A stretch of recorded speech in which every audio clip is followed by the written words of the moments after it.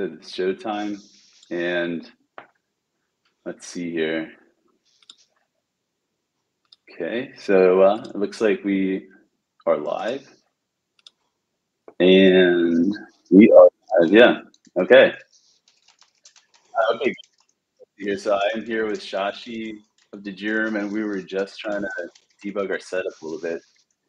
Shashi, can you say something? Let's see if we can hear you. Hello, everyone. Can everybody hear me? Let's see. Shashi? Hello. Hey, great. Okay, yeah. I can hear you. Okay. Okay, perfect. So, yeah, Shashi, I think we can all hear you.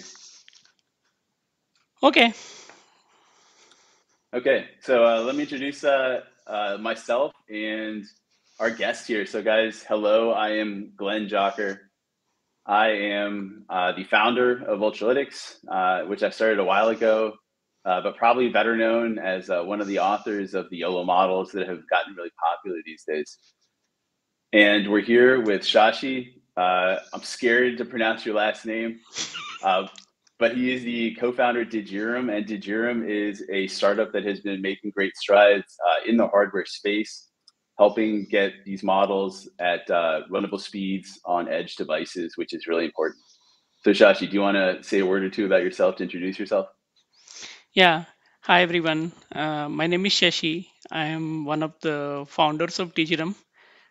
We are a hardware company making an AI hardware accelerator for edge workloads. And we are very excited to share what we have been doing. We have been working with YOLO models for quite a while now, starting with YOLOv8, and now we are at YOLOv8. So would like to share our progress with the community.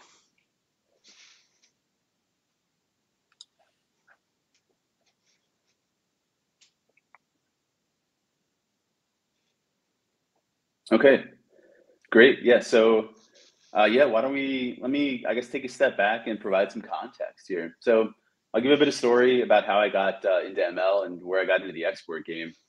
So when I first started working on YOLO models, I was mostly worried about inference and training. So I started working mostly on porting over darknet architectures over into Python, into PyTorch. The easiest way that I could do that was on the inference side. So I exported over PyTorch inference first, and I was able to compare my outputs to darknet models, which is, of course, the framework created by Joseph Redmond, the original author of YOLO. And this is how I kind of made my first steps. And once I got that completed, I had to replicate the training, which was another story. It was much more difficult. But then once that was complete, then I realized that there were different ways that you could actually run inference. And so the default method that most people had been using and that I'd been using was just to take your PyTorch model and just put that into inference mode or turn off the gradients and then just run forward passes. And that works pretty well if you're a developer when you're running experiments, for most work. But if you're going to be running a lot of images, then it makes sense to invest a bit of effort into exporting these models into a different type of format. And so an interesting thing happens. When you export a model to a different format, the benefits are typically that it's more optimized for that specific format. So anytime something becomes more optimized for one specific place, it naturally loses some flexibility and robustness. And so you could think of a PyTorch model. This is how I think of it. I think of a PyTorch model as a very kind of broad, generally applicable format. You can train with it. You can investigate different architectures. You can even build your own models using modules and so on. So it's very flexible. It does a lot of different things. And this makes it super useful. So I like it. But that means that in a specific, more narrow domain, it is not as optimized as it could be. So since it has to do so many different things, like you can imagine a restaurant that serves like pizzas and sushi and Mexican food, and it's not going to be as good at each of those things as if it was just dedicated to that. And so this is where the export formats come in. And so much to my surprise, it took me like a year or two to figure this out. But it turns out that a lot of inference is not run in PyTorch. Usually people would export to Onyx to run on CPU or to TensorRT to run on GPU. And so this really surprised me, and I realized, wow, okay, this is something that we're not supporting at all. And I really wanted to make things simpler for YOLO and make it easier to actually do what you want to do. And it seemed like people wanted to do these things with the other formats. And so I started working on supporting export formats in YOLOv8. By that time, it was about a year after launch. So it was about 2021 and 2022. And so I became very invested in the export formats. Spent about a year working to get YOLO working on almost every conceivable format.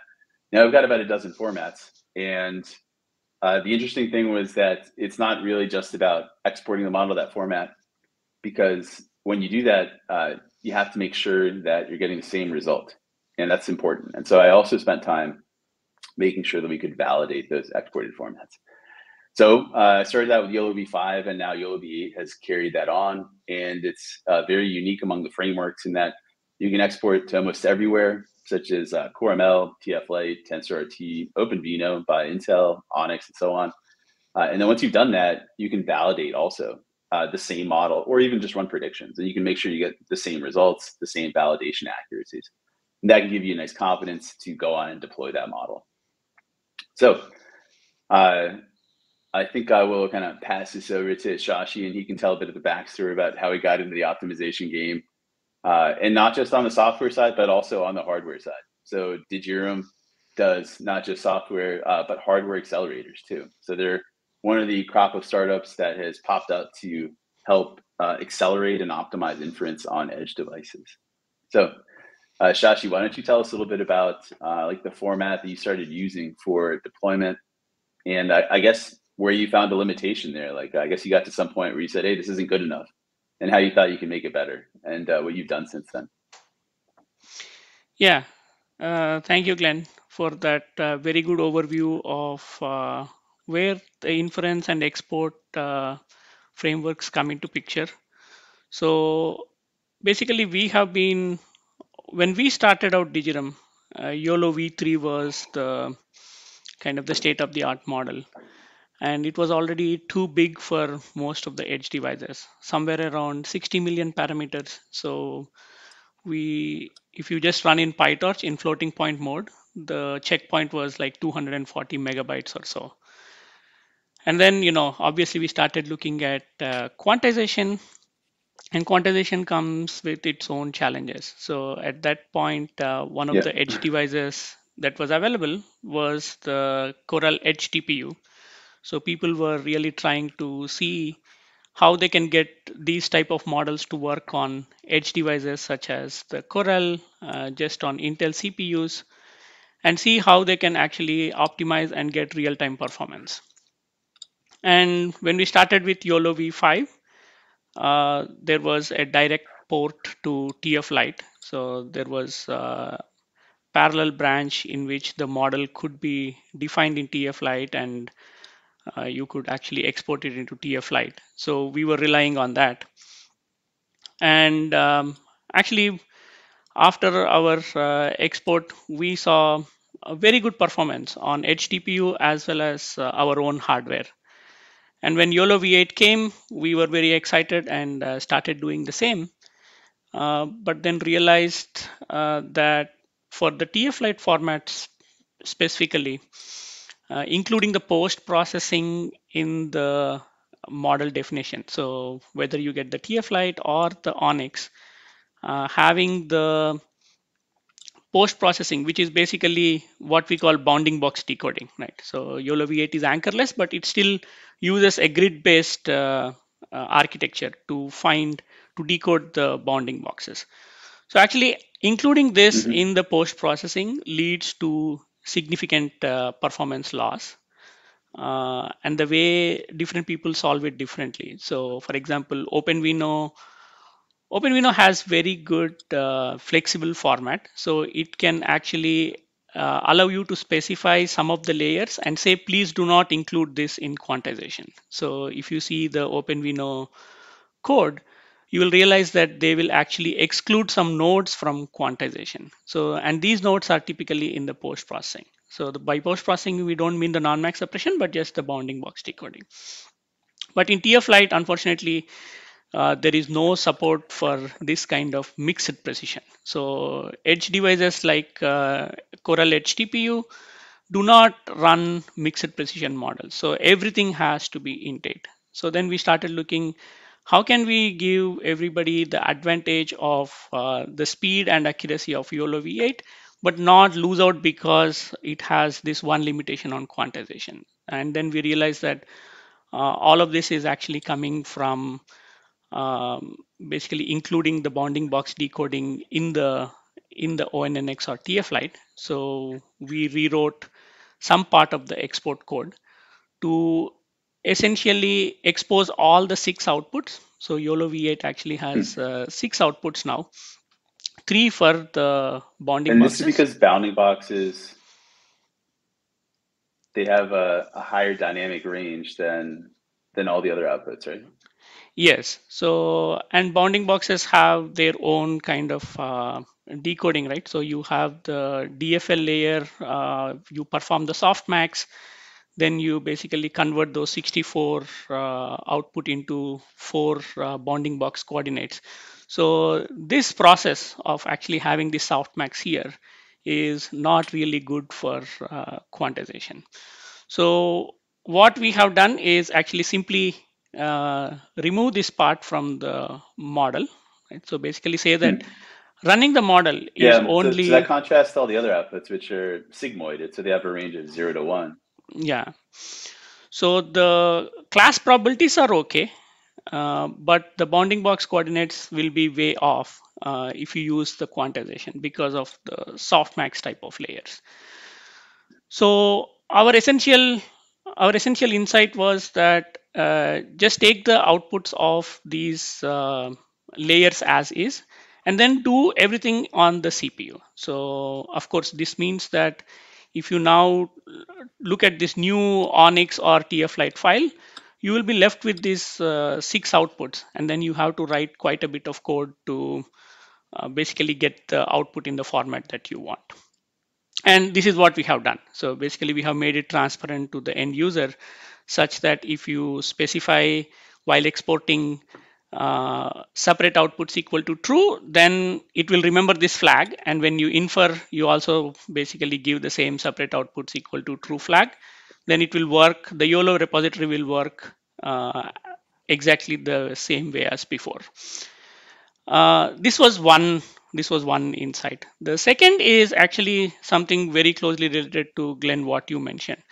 When you are actually deploying this thing in the field, you really need to think about. We really need to think about resources. So people don't want to deploy on edge devices with PyTorch dependency. So during basically, when you have Onyx or TF Lite, they have their own runtimes.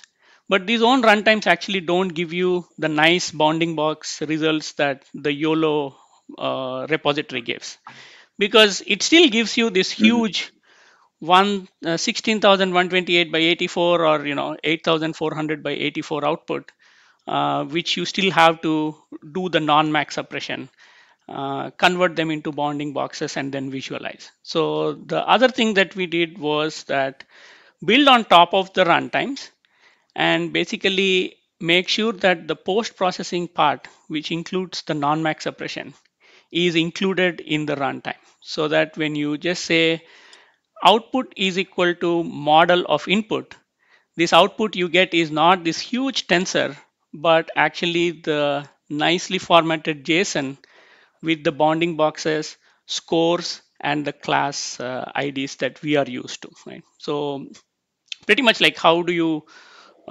get this using, let's say, just have an OpenVINO runtime or a TF Lite runtime or our own runtime or TensorRT. How do you do all of this such that model of input will become output that you expect it to be? So that was kind of the second major thing that we have done. And on building on top of this, of course, we wanted to have a framework in which people can develop real-time applications.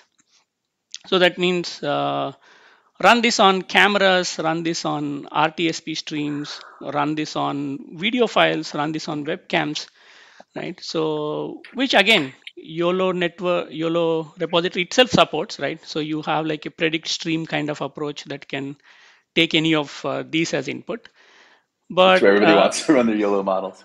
yeah, but we Yeah. want to run, let's say, multiple YOLO models in a either in a series or in parallel. So like one example, early example that we had from our customers who wanted to use multiple YOLO models in series was reading license plate numbers of a car. So there is no data set that basically annotates both license plates as well as the numbers itself, because this is too huge of a problem. So you kind of divide into two parts where there is a very good data set that can identify a license plate number, and then given a license plate number, it becomes much easier to read. So now you want to the scale is too different. yeah, right. So then we realized that we actually trained a YOLO model for OCR, right? In a sense that it actually is pretty good, in a sense that in a license plate number, it knows when trained properly, it knows that it has to not read the state, not get confused with the background and so on, but just read the license plate number, right? So this kind of approach where people use multiple models is one use case that we have built around. And sometimes people also want to use multiple models in parallel. So that means, let's say you want to have, let's say just as an example, you want to detect faces and hands, right? You might not actually get a data set in which both of these are annotated. In fact, we tried getting from Google Open Images things that are annotated with face and hand. And what happens is, if you look at how the images were annotated, the annotators were given a specific task. They were asked to annotate faces, right? And then another set of annotators were asked to annotate hands. So the data set itself doesn't really have consistent labeling. So that means if you take an intersection of this, you actually don't get things in which both hands and faces are labeled. So if you try to train on such a model, you'll actually end up with very bad performance. So people might find it very easy to actually train for single class and then maybe merge or use them in parallel, right? So how do we get to build applications? Yeah, I've noticed the same actually with OpenImages v7. It's got a lot of classes, but the consistency of the classes leaves something to be desired. Yes. So we have seen that actually YOLOv8 and YOLOv5 models on a single class are actually extremely accurate, right? So it's like, very, very good. Whenever we show our customers like a starting point of the model, they almost think that, okay, they just need to maybe collect a few more images and then they will be fine. So in as opposed to basically something like Coco, which is 80 classes, very good for demo and so on, but there is too much of variance between the classes, right? So we think that this might be one direction that people will take, that whatever people don't generally have 80 different use cases, so they might have like 5 or 6 classes, so they will kind of retrain it for their specific classes.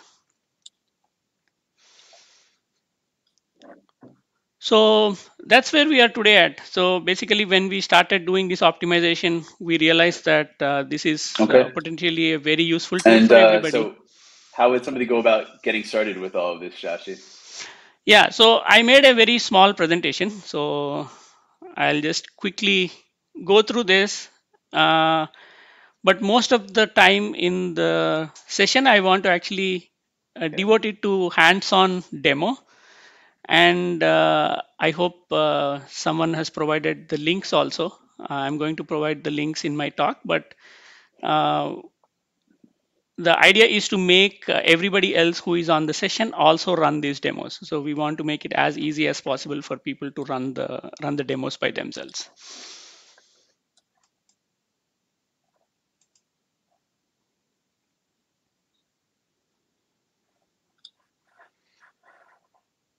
Let's see.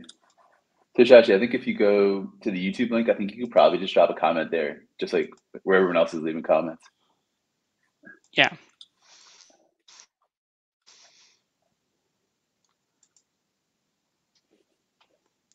Let's see. So So Urvashi says, how many images would be sufficient per class? Um, it really depends on the difficulty, but as a baseline, we always point to Coco, and there they have 10,000 instances per class and about 1,000 images per class. So.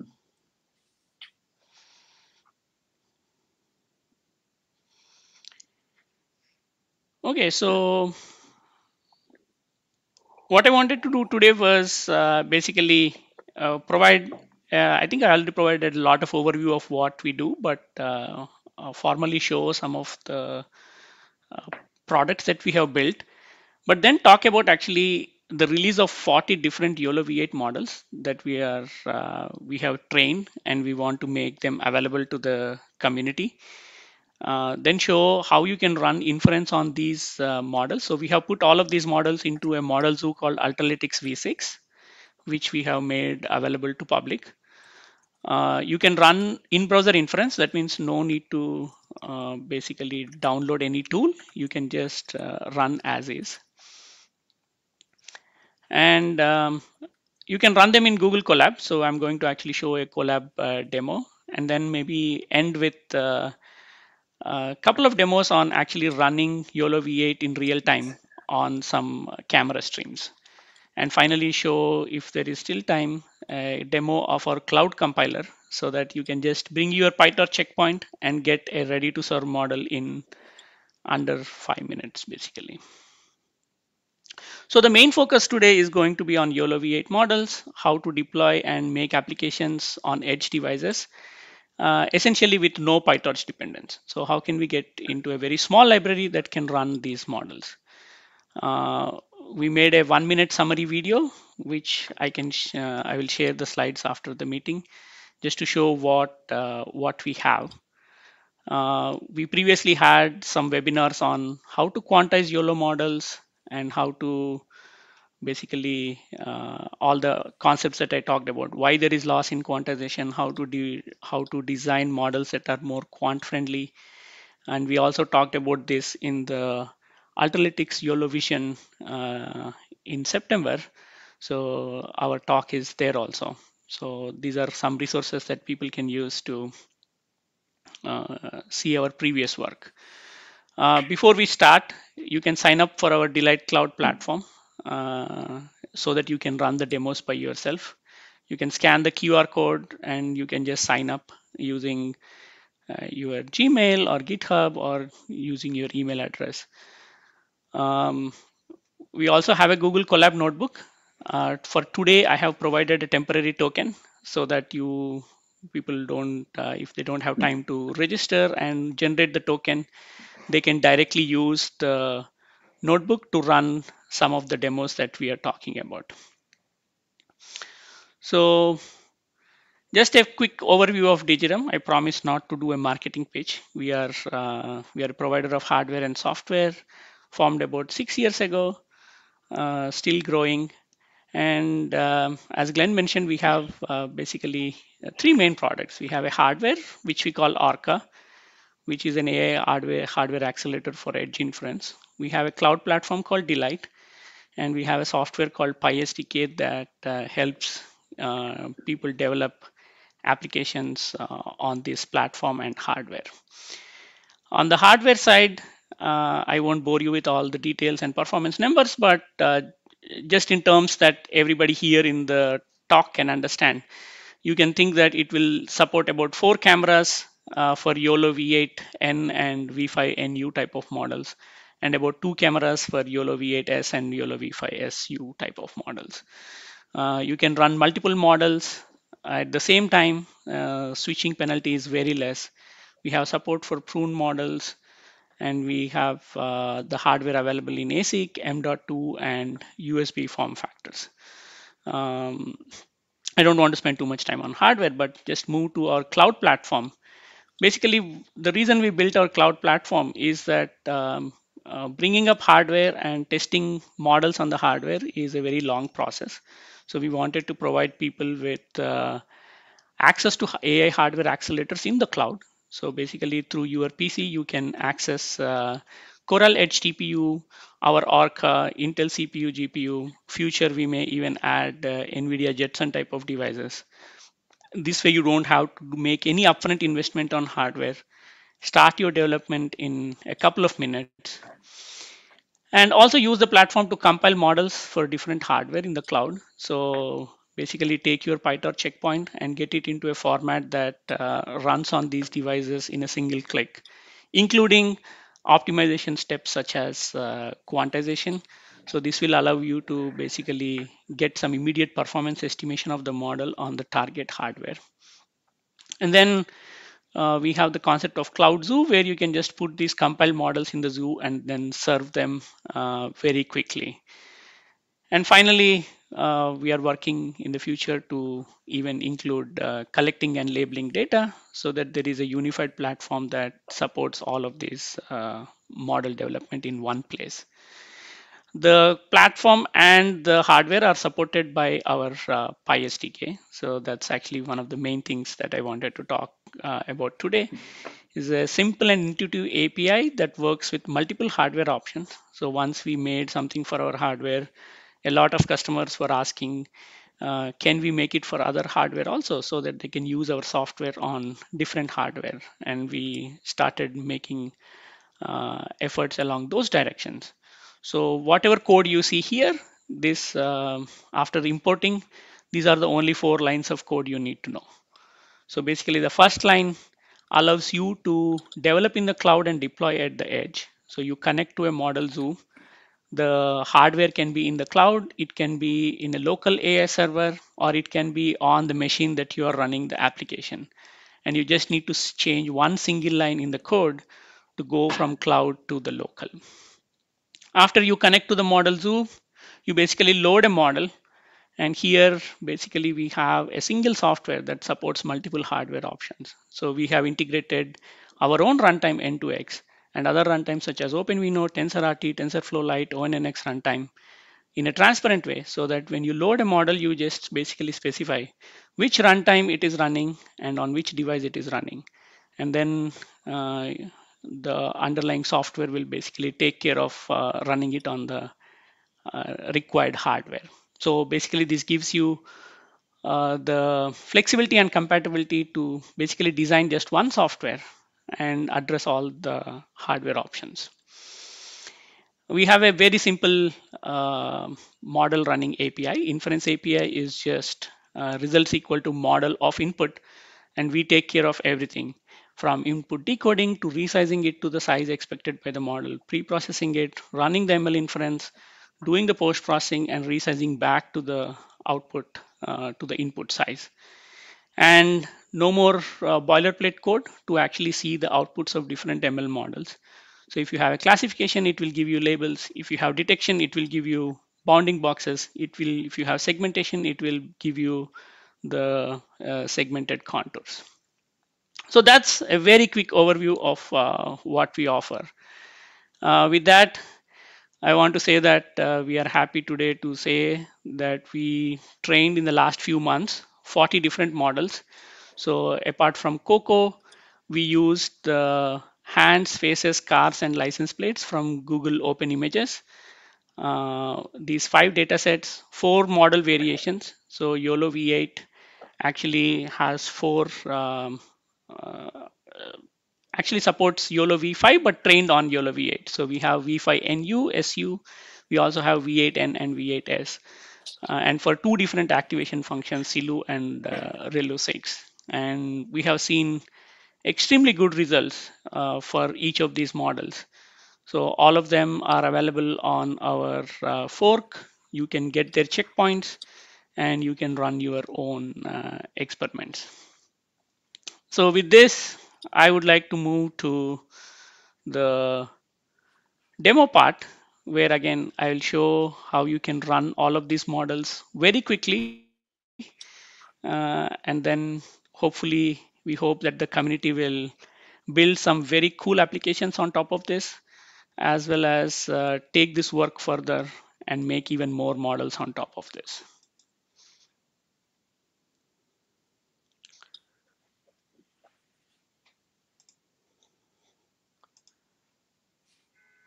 So the first demo Okay, great, Shashi. So I love Colab myself. It's the best, simplest way to get started with Python, I think.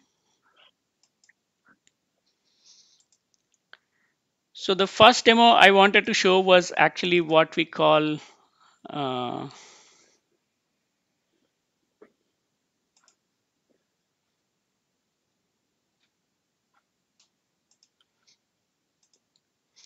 the first demo I wanted to show was the Ultralytics V6 Zoo.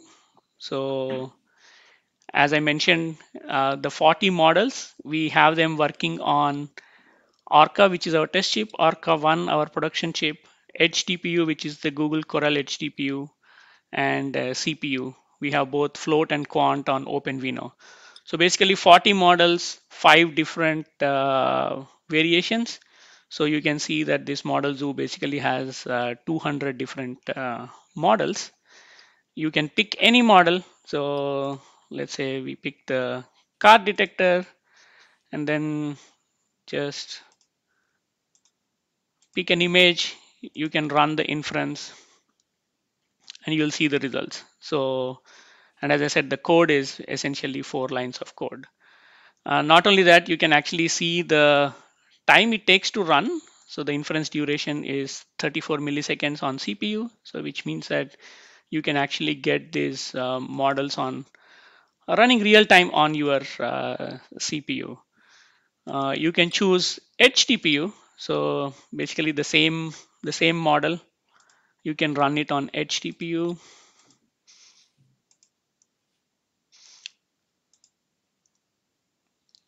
And you see that the performance is very impressive, 13.2 milliseconds.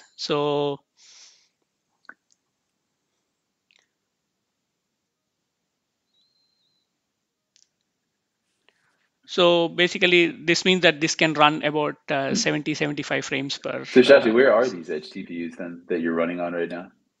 Sorry?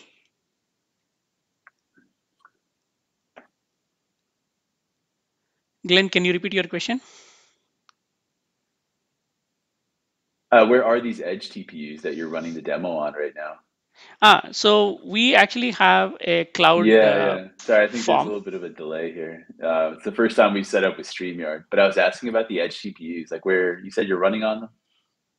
Ah, yes. So we have a farm of devices in our cloud. So we maintain devices that have our accelerator, edge TPU, and OpenVINO CPU and GPU in our cloud. So when you connect to the model zoo and run the inference, the requests are routed to our cloud farm. So these are real edge TPUs hosted by us. Okay. So as you can see, edge TPUs can run So it's 640 by a 6. edge device, but it's in the cloud. That's what you're saying. Yes, yes.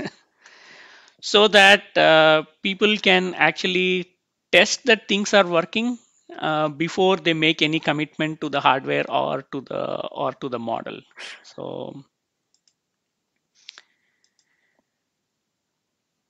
So we can run again the same model on Orca. So this is our accelerator. So as you can see, gives about 110 frames per second or so. As I mentioned, 4 camera streams, real-time camera streams on these type of models. So the in-browser inference is a very quick way for people to get started to see what is available, how they work, what is roughly the performance of each of these models. And we have a lot of other public zoos. As you can see, we have YOLOv8. We have our public model zoo. We have OpenVINO, a bunch of these model zoos that help people to kickstart their development. The in-browser inference is quick to get started, but actually doesn't give you a lot of freedom to do what you want. So the next demo I want to do is to actually show how you can do with the Google Colab. So I hope that people who are seeing the demo, they can run this demo by themselves. The code, as you can see, is extremely simple. In Colab, you just install the DeGirum Python package. And then for today, I provided a token. This is only valid for Share that for today. you.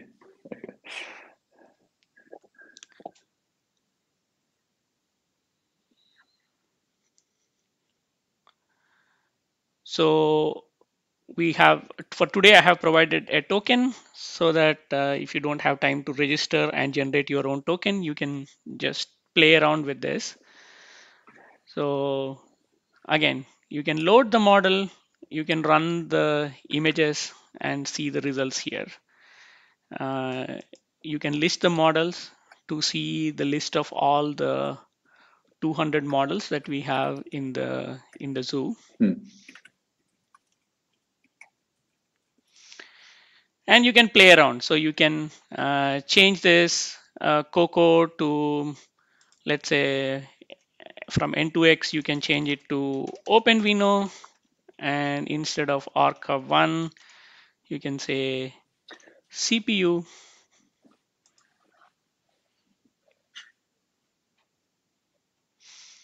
And basically you can run Wait, so this. You Shashi, can, you're saying that you define a model here from the zoo, but it's got the edge device in the file name, or at least in the argument name, and that's yes, going to run that on that edge device?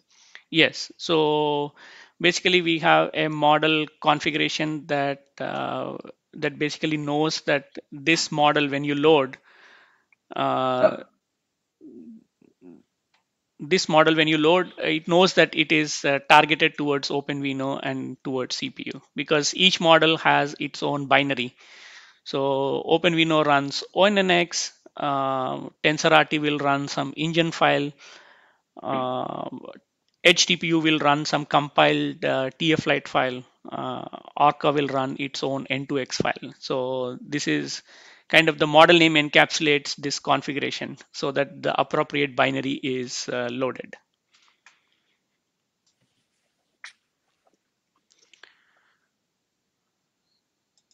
So you can. Okay, it's very cool. Then you can actually run the same model, but with different backends or these different export formats, and you can profile them, compare Yeah, how they perform on the picture and the speeds and so on. yeah, absolutely. That's one of the aims of the platform, is that people, when they change their hardware, they don't have to change their software. So they can use this to develop one software stack. And then depending on, because hardware decision is a quite complicated process. So it is dependent on many factors, but they cannot develop one software for every hardware and then make the decision at the end, because this will take too much of their time and effort. This way, they can just have one software, they see which one works, pick whatever they like. So the Colab is, as Glenn mentioned, Colab is kind of a quick way to get started, to play around with the models, see how they look, how many models are there, how they work on different images, and so on. The last demo that I want to show is a little bit more complicated, but more realistic, in a sense that how do you start developing applications on top of the YOLO type of models? So basically, this uses our PySDK, but it will be running locally. So for this, you need to have the PySDK software, which again, towards the end, I will provide all of these links. But the main idea here is that you can run essentially the same code in the cloud. So you can write your own applications without having the hardware. You can specify the target as DG Cloud. And then we have a simple function called predict stream that will take the model name and the camera ID. So the camera can be a webcam that is attached to your computer. It can be an RTSP stream. It can be a video file. It can be a YouTube file. So let me show a quick example where we are running, where we are basically running a. So here we are running. I have a RTSP stream camera here in my room. So I connect it and I basically say run YOLOv8 and ReLU6 Coco model on this one. And as you can see, this is running through the cloud. And this is the only code that you have to do. So it's detecting that I'm a person.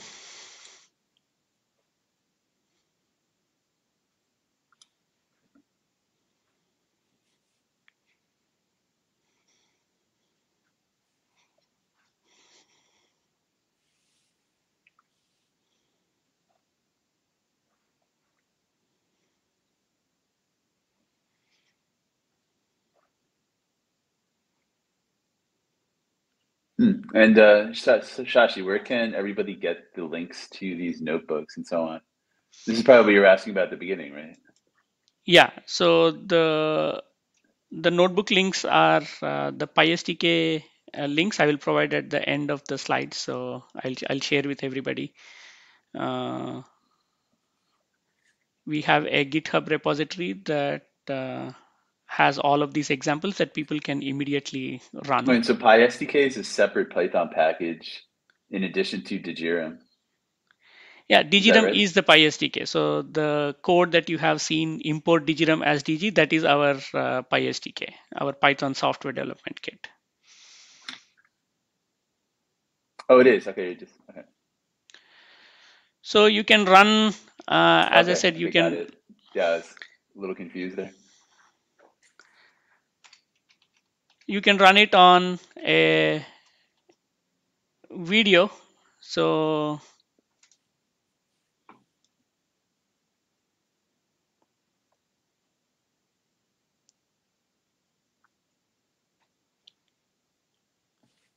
and you can even run it on YouTube URLs. So gives you like very good freedom to write applications the way you want. And finally, Like this I one. want to show one demo of how you can run multiple models. So here we have a hand detection model that's based on YOLOv8n. We have a face detection model also based on V8n, and a COCO model that's also V8n. And what you can do is we have the notion of a compound model that basically combines all of these models, and you can run predict stream on the combined model. So since I'm using the same webcam for my StreamYard, this wouldn't work, but the code is, as you can see, is going to be extremely simple like this.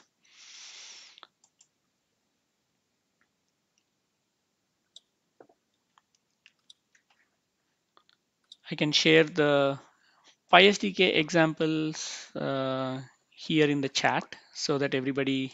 Okay, that's a great walkthrough, Shashi.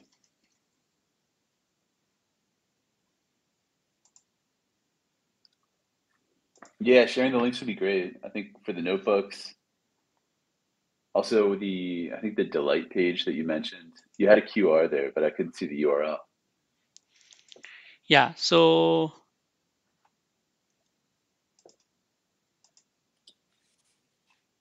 towards the end we have all the resources that we will be sharing. If anyone from DeGirum is there on the YouTube chat, maybe you people can help me out by posting in the comments all of these actual URL links. Maybe people cannot click them here, but we have a PySDK examples GitHub repository. We have a cloud platform, the Delight. We have a discourse community for support. We have a YouTube channel with all the demos and with all the demos that we have. And we have the DeGirum Ultralytics fork.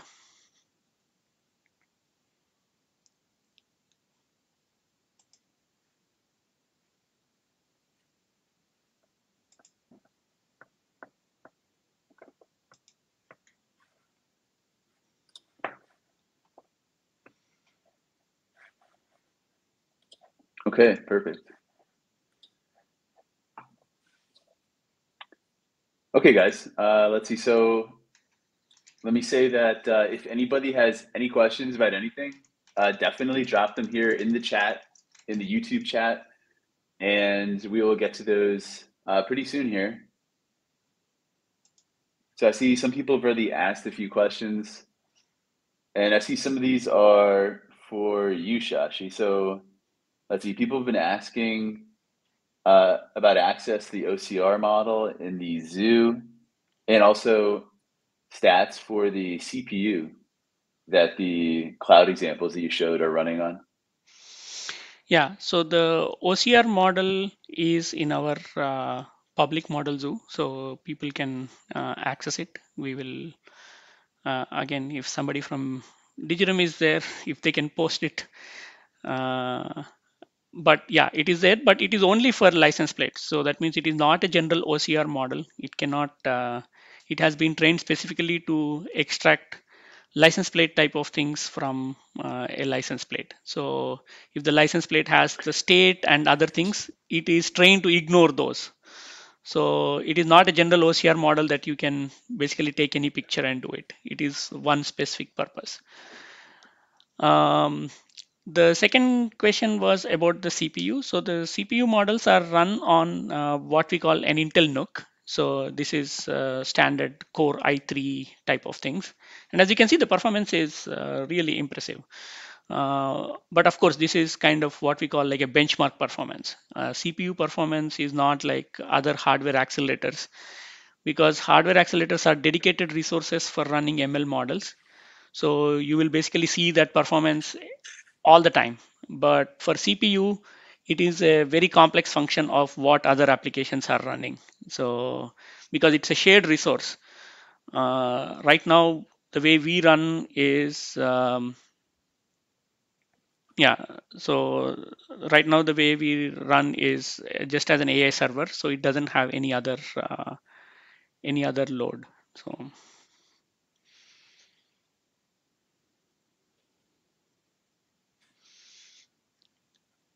I see some comments.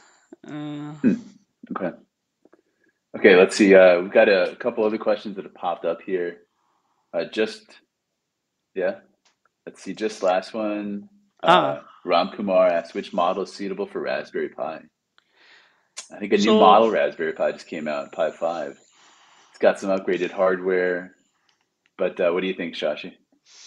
So Raspberry Pi, we are working to get a USB working with Raspberry Pi. So we got the Edge TPU YOLOv8 working on Raspberry Pi with Google Edge TPU.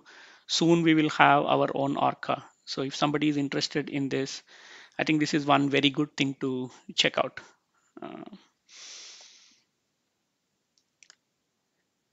I see one question. Somebody asking if we are still working on the pull request. Okay. And regarding quantization performance.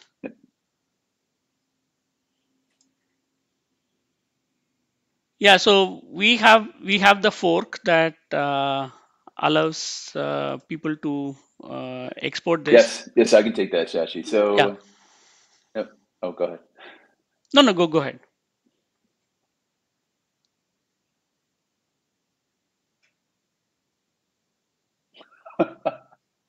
I'm sorry, guys. I got to apologize to everybody. There's a big delay here.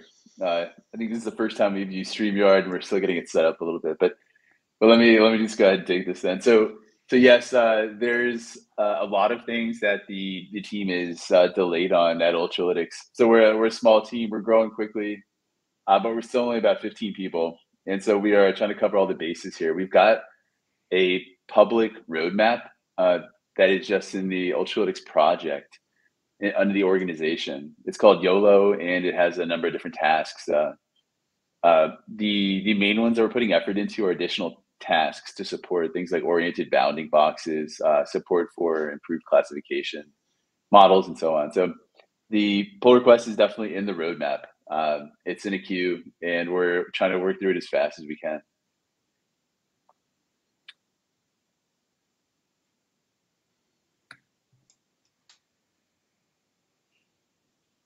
Yeah. Let's see. There's a really interesting question here, by the way, by let's see, Jordan Renaud. He says, "Is there any research or support for including auxiliary non-image information in model inputs?" So I don't think I've gotten this question before. Like typically, what happens is you may want to add values to inference outputs. Like for a person, you might not just want to detect the box, but you may want to say regress an age for them, or sex, male or female, perhaps something like sentiment. But for model inputs, this is a little more difficult. I wouldn't say adding an output's trivial because you need labeled data, obviously, for that. You need to add it to the loss function and so on. But on the input side, what we have is a convolutional neural network that is very good at iterating over the width and height of an image and sequentially reducing that to a feature vector. So the XY dimensions get squeezed down and the color, the channel dimension gets elongated to store more information. This doesn't lend itself directly to adding other types of information to the image. So in this type of setting, what you would do is you would use the output of the YOLO model combined with additional metadata that you may have, things like camera, location, that may assist in more downstream types of estimation tasks. And that could be with classical estimation techniques, or it could be with maybe like a shallow machine learning model that might be able to do something like that for you. So ML is an interesting field in that there's a number of different ways to attack the problem. Just like if you use Google Maps, you can get to dinner any number of different ways. And with a type problem like this, there's also multiple different solutions. But I feel like something that is a cascaded detector, sort of like the OCR example on the license plate that Shashi was talking about, is probably the right approach there. So let me see. We've got a couple other ones too. Let's see. Vivek Malvi. I haven't read this question yet. He says, "What type of machine is suitable for running 8 RTSP streams on YOLOv8?" Oh, well, okay. So the Ultralytics package has built-in parallelization for streams like RTSP, and this means that you can do this very simply if you have the hardware to support it. So, which is what your question is about. And there's no right answer here because the answer is that this is going to work at some image size on any computer, even a Raspberry Pi. So it really depends on your application and sort of like the minimum threshold for accuracy that you're looking for. If you're trying to run, say, like a default scenario, say 8 cameras at 640, you could probably run that pretty simply with a T4 GPU, just a batch size 8. I'm not sure if it'll be real time, but of course you can play around with the image dimension with optimization. You definitely want to run on TensorRT and so on. Okay, let's see here. Yeah. So anybody else, if you've got any questions, just drop them here. I'll try and attack them. I get a lot of questions about Raspberry Pis. So fun fact is I've never actually used one myself. I'm a MacBook guy, so I haven't plugged one in and started playing around with it, but I feel like I should. Raspberry Pis, Jetson Nanos, Edge TPUs, like you mentioned, Shashi, I think are something that I see a lot, but I personally haven't used. So, Shashi, what do you think is, I guess, like one of the main challenges in the work that you do? Like when you discretize these models, like what do I guess the users typically ask of you, or what do they complain about the most? Yeah, the biggest complaint is actually, people are always on the lookout for good models, even with all the resources available. Everybody's use case is slightly different, so they want. So we have kind of moved beyond just recognition or detection. So people now want to have tracking.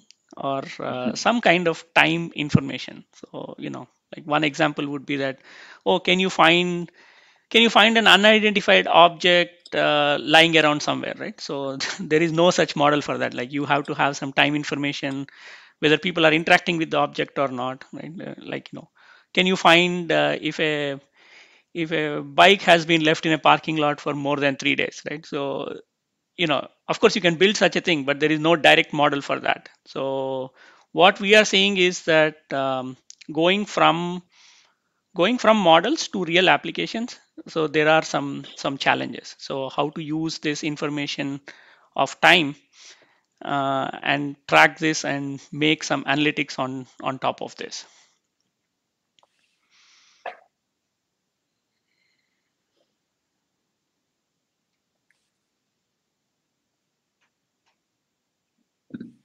Yeah, it's really interesting. It is like you said, it is all about creating the solution, and the models and the discretization, the hardware, they're just one piece of the puzzle, one link in the chain.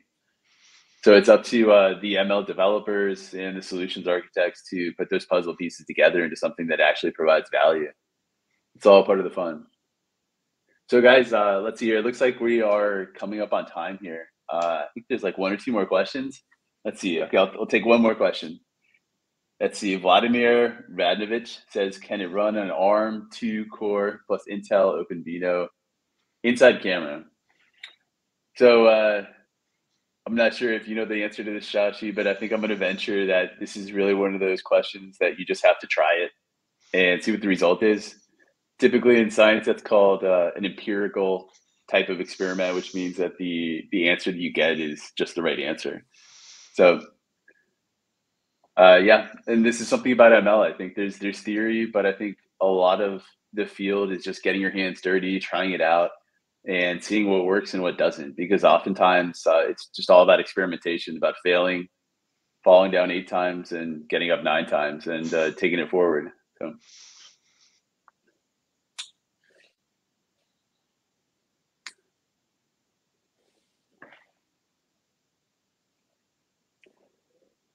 Okay.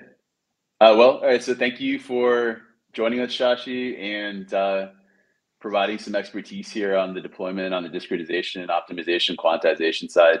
And if anybody has any questions and any topics we didn't cover here, feel free to raise those issues on the Ultralytics repo or on the DeGirum repos, and we'll try and answer them there. And happy trainings and happy deployments, everybody.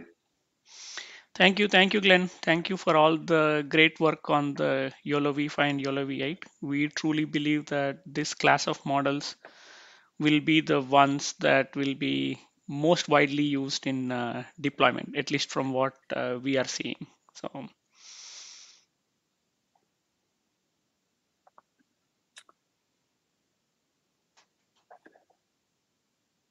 Great, guys. Well, thank you, everybody, for joining us, and we'll see you next time.